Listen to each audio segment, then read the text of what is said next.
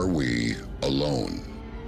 For millennia, as we gazed at the stars, this question has kept humanity awake at night. Stories of unexplained phenomena and strange visitors have persisted throughout history. With the advent of modern technology, these stories have not only multiplied, but have become harder to dismiss. Recently, the U.S. government revealed that they had been collecting information on unidentified aerial phenomena for decades, and trained pilots have been going public with photographic and video evidence of their encounters. But what is behind these interstellar visits? What do they want? A new energy source? Our bountiful supplies of natural resources? Or could they be after something far more sinister? These are the Alien Disclosure Files. We know now that in the early years of the 20th century, this world was being watched closely by intelligences greater than man. The 1938 broadcast of War of the Worlds incited panic among many listeners who believed planet Earth was under attack from Martian invaders. By then, Hollywood was already well into the Martian business. The alien craze had begun, and the American public couldn't get enough. Television blasted information out into space with every broadcast, their signals reaching across the solar system at the speed of light. Did humans inadvertently leave a trail of radio wave breadcrumbs for other civilizations to find, leading directly back to our planet? It's conceivable that the aliens are trying to figure out the jokes on I Love Lucy. It's possible. Or were aliens interested in a different human invention?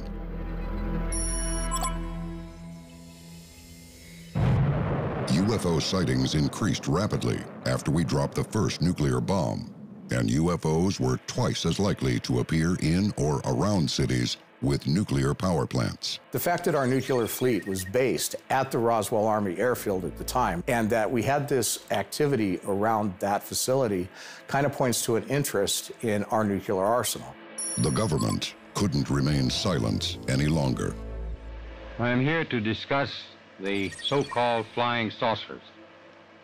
The Air Force interest in this problem has been due to our feeling of an obligation to identify and analyze to the best of our ability anything in the air that may have the possibility of threat or menace to the United States.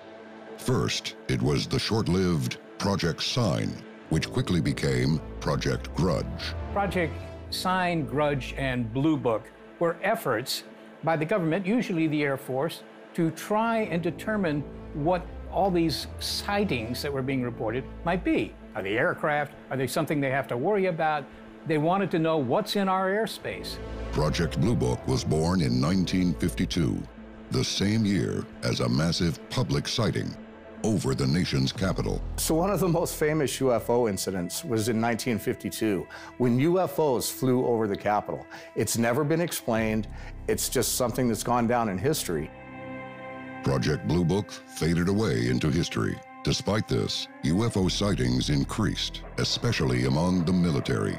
In 1973, 2 men fishing in Pascagoula, Mississippi, reported being abducted by 3 aliens with crab-like pincers. In 1982, in the wealthy area of Hudson Valley, New York, there were reports of a set of lights flying almost silently in a V formation. Good God. I don't know. Hundreds reported similar sightings in the area over the next few years. A lot of people report having some kind of encounter with non-human intelligence, and they're not just in the United States or in Europe. These things happen all over the globe. Then, on November 14, 2004, a UFO was spotted with the sophisticated tracking sensors on board a military fighter plane in San Diego. There's a whole fleet of them. Look on the ASA. My gosh. It was undeniable, seen by the most trusted eyes in the sky, U.S. Navy fighter pilots. Footage showed the fighter jet followed a tic-tac-like aircraft for 5 minutes. Well, if there's like, look at this thing. It's rotating. Commander Dave Fravor and Lieutenant Commander Alex Dietrich watched the object drop from 80,000 feet to 20,000 in a couple of seconds. It lowered itself to the ocean below and hovered. The water appeared to boil underneath it, and in the blink of an eye, it sped off. We noticed something in the water that seemed to be disturbing the water or making it churn. We were able to then visually pick up what we describe as a tic-tac, because that's what it looked like, this white oblong shaped object that was moving very fast. Pilots are trained to identify objects near them. Some of them did step forward, and they're very respected individuals. Adding further legitimacy to the sighting is the fact that Lieutenant Commander Dietrich is a skeptic. I don't identify as a UFO person. I hope I'm not the UFO tic-tac person for the rest of my life. This is not what I envisioned for myself. There was nothing that identified it as technology that humans are capable of. And it appeared to respond in a way that we didn't recognize, and it surprised us because it didn't appear to have any visible flight control surfaces or means of propulsion. Even the people that have encountered these will say, well, these are not doing anything that we have been able to accomplish in our flight physics. Therefore, we don't have the technology. Nobody has the technology. This event changed the way that governments approached UAPs, finally forcing the government to reveal some unbelievable secrets to the public for the first time.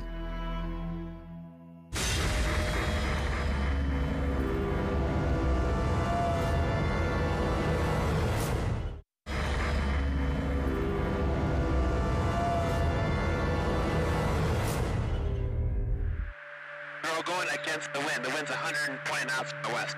As a result of the encounter by U.S. Navy pilots in 2004, a secret, unpublicized program called the Advanced Aerospace Threat Identification Program, or ATIP, was created. ATIP is the Advanced Aerospace Threat Identification Program. It came out of Bigelow Aerospace and was eventually brought into the Department of Defense and run by a man named Lou Elizondo, who is the person who went public in 2017.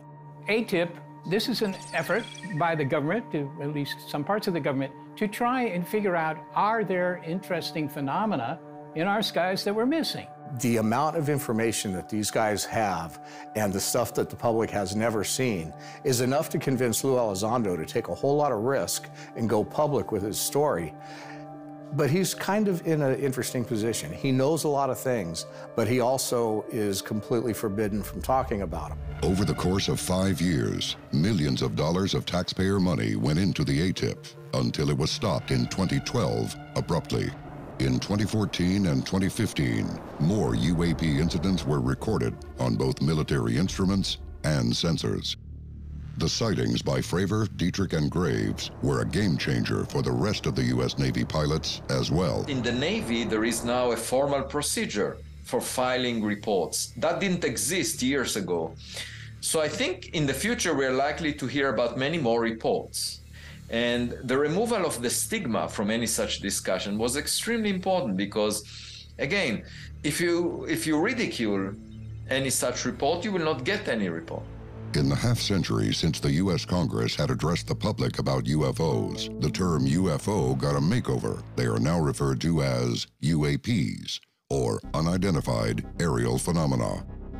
On May 17, 2022, the chances of finding other life in our universe took a giant leap forward, thanks to the U.S. House Select Committee.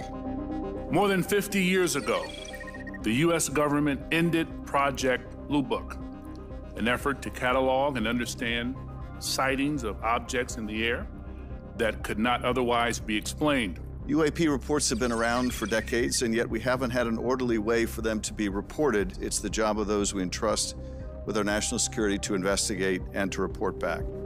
Followers of UFO culture were vindicated by the acknowledgement of the existence of other life in the universe by a government. And then, another bombshell. In 2017, we learned for the first time that the Department of Defense had quietly restarted a similar organization tracking what we now call Unidentified Aerial Phenomena, or UAPs. Last year, Congress rewrote the charter for that organization, now called the Airborne Object Identification and Management Synchronization Group, or AIM-SOG. AIM-SOG is not starting from scratch. This is the third version of this task force in DoD, and civil society groups like Mutual UFO Network, Mr. Corbell and others have been collecting data on this issue for years. I'm Ron James. I'm the Media Relations Director for MUFON. MUFON stands for the Mutual UFO Network.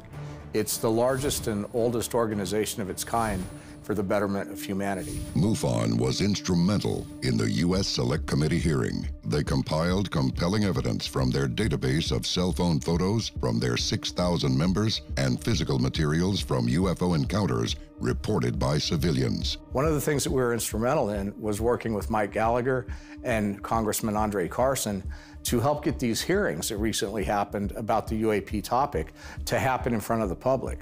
We were behind the scenes on that, and we got Andre Carson to actually go ahead and convene these hearings. It was something that hadn't happened in over 50 years, and it was a milestone. And MUFON was partially responsible for getting that done.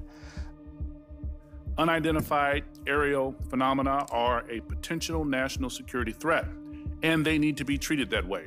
For too long, the stigma associated with UAPs has gotten in the way of good intelligence analysis. The hearings had it all: bipartisan agreement, a promise of more revelations to come, and an indication that the U.S. government had multiple agencies tracking UAP activity. But the most important point made at the historic meeting was, they are real.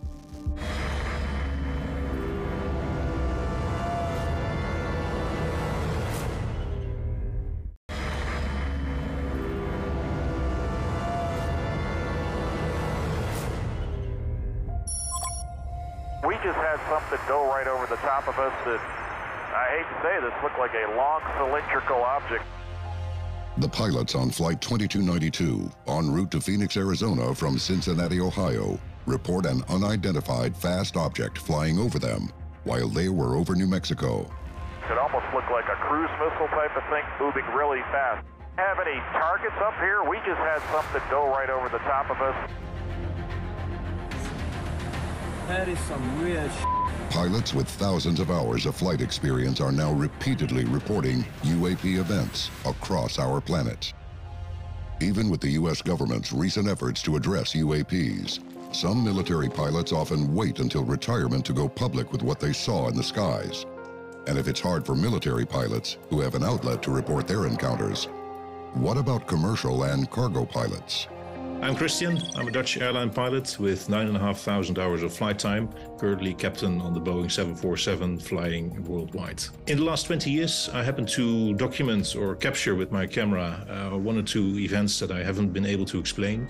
It was only after I saw the interviews of Commander David Fravor, Lieutenant Ryan Graves, and later on the interviews with Mr. Louis Elizondo that I started to realize that the stuff that I had seen and even once documented was really something extraordinary and couldn't be explained just even by naval pilots. Christian van Heest captured several UAPs from his 747 cockpit. We were flying a Boeing 737 from the southern part of Greece back to Amsterdam. It was a beautiful, clear day. And all of a sudden, I see from my perspective on the left-hand side, a really bright light falling vertically, actually moving vertically from really high up in the atmosphere, quickly disappearing into the sea. It wasn't the first time he saw this same unidentified aerial phenomenon. We were flying with this F-50 between two layers of clouds at night, roughly at 20,000 feet. And all of a sudden, we saw a really bright object or bright light moving through the upper cloud layer down towards the ground, and it basically disappeared into the lower cloud layer, which it was illuminated quickly as the light fell through, and it disappeared from sight. On January 23, 2010, Christian was flying from Amsterdam to Malaga, Spain, when he watched a UAP ahead of his plane for an hour. These photos are of what Christian described as a massive, unidentified aircraft. So this was about 1 hour of flight, and the object was a complete solid. It was a massive object that's really far ahead of us.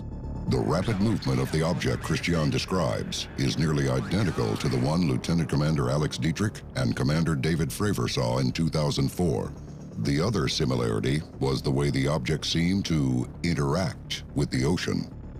So a lot of these are submersible unidentified objects. We've seen evidence that these things can traverse the ocean, they can go into the air, and they can go into space, all with one craft. So when we talk about the oceans, it provides a couple of different things. One is it's a completely protected environment. We've only explored a small percentage of our oceans. We don't know what's down there. It's away from sensors and could be hidden from us for all of our recorded history. During the Earth's formation, there was no water.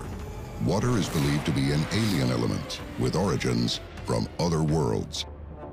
Could aliens be visiting Earth for the energy properties of its vast oceans? One of the better theories for where Earth got its water was that, it wasn't water that was endemic to the Earth. The Earth didn't start out with a lot of water, but the water was brought by comets that crashed into the Earth, a long time ago, 4 billion years ago, and they brought the ocean. So when you have a glass of water, you're drinking comet juice. If there is a device that needs fuel, then going into the ocean makes sense, because the air doesn't offer much fuel. But if you can take advantage of the oceans, and obviously you don't want to collide with the ground because you will crash. So in the oceans, you can in principle scoop fuel or nutrients, use whatever you find there. So I would say it does make sense, but you need to have technologies that allow that. And, we just don't know. And so, again, we should be guided by evidence. If we see objects getting into the ocean, coming out again, we have to figure out what they're doing there.